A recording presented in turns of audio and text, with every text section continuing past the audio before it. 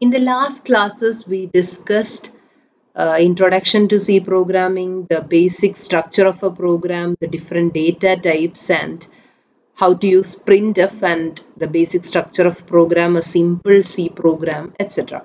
So let's move on to the next command, that is scanf, that is used to read the data from the user.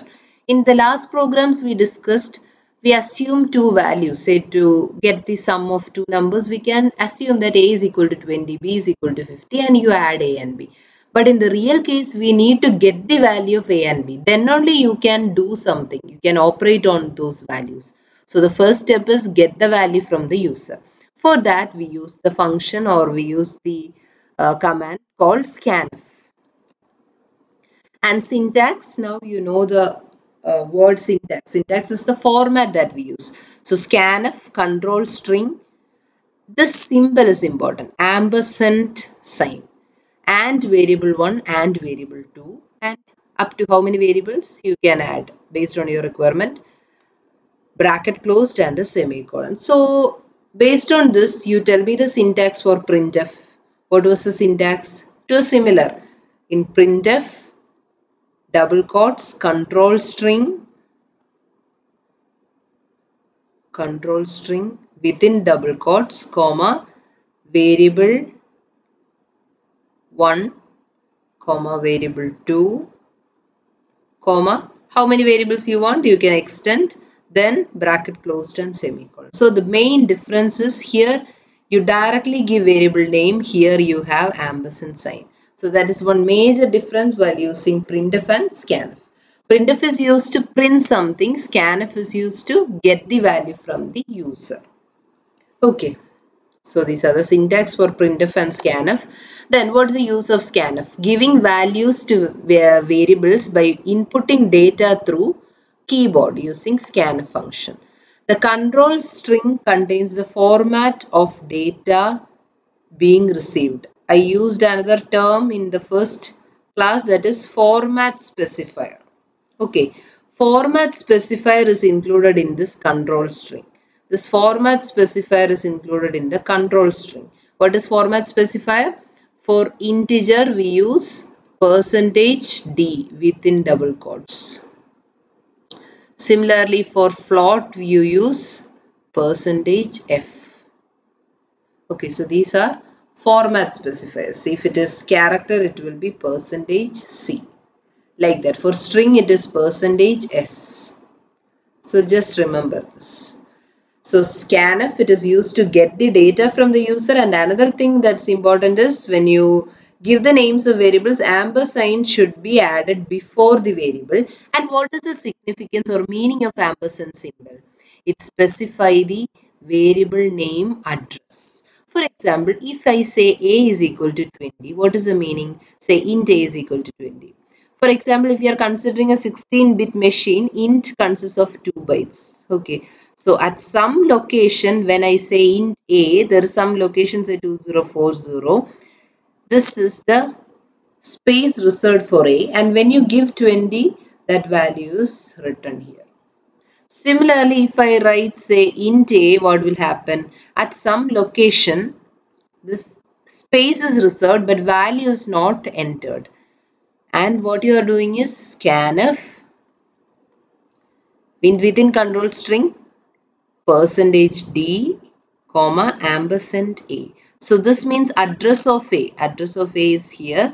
And when user gives some value, say 30, this 30 will be saved in that location. So this ampersand stands for address of A. Ampersand A means address of A. It specifies the address or memory location of the particular variable name. Okay, so what happens when the scanf statement is encountered? The execution stops and it will wait for the value to be typed in by the user. It will wait for an input. Only after you type a particular value in keyboard and you press enter, that value is taken. Then only it will proceed with the execution. And in control string, %d specifies integer value, %f specifies floating point. So percentage D means the integer value is expected and we have to type the integer value. Once the number is typed in and return key, the enter is pressed, computer will proceed to the next statement. So to make it more clear, we will proceed with the program. So hash include stdio.h void main function. We are starting the main function, then within int a printf. First user needs to be I will give you an example. We are learning scanf, right? So if we are avoiding this printf, then I will show you what will happen. If I am not including printf, then I am directly giving scanf control string, that is %d. We are expecting an integer value,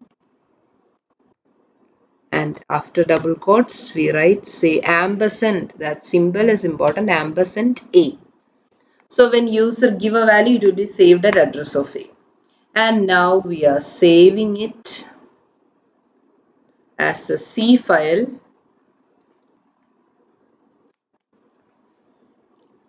When we execute, see, user is not informed that it is waiting for a data. It will be like this. So naturally user and programmer will not be the same. So user should be informed that we are waiting for a data.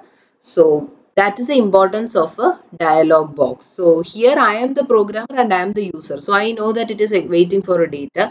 Say I give 234. It is entered. So to check if it is entered, we can give a printf /n, the data entered by the user is %d. Can give a.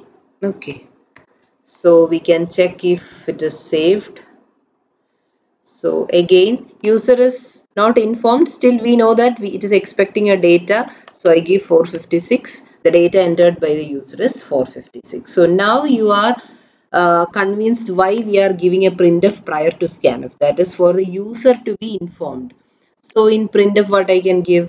Just some comments like enter a number, enter an integer, because we are expecting an integer. So enter an integer.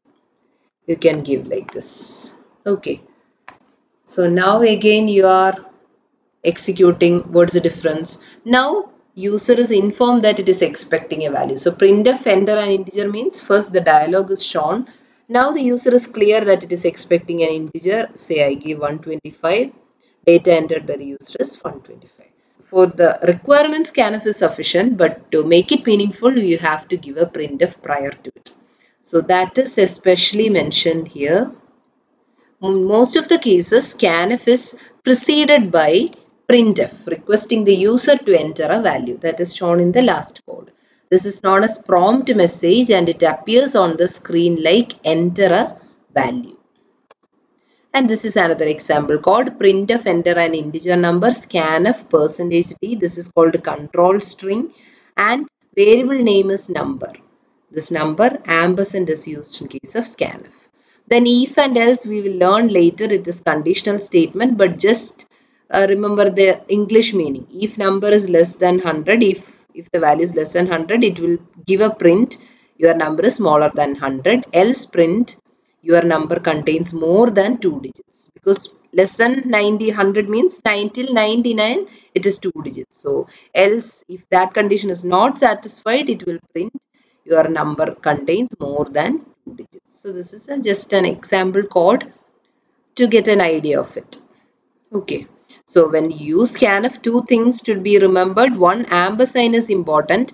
Address of operator should be added before the variable name, and the type of data it is expecting should be given in the control string. Okay, these two things should be remembered while using scanf. Hope it is clear. So we will move on to some sample programs.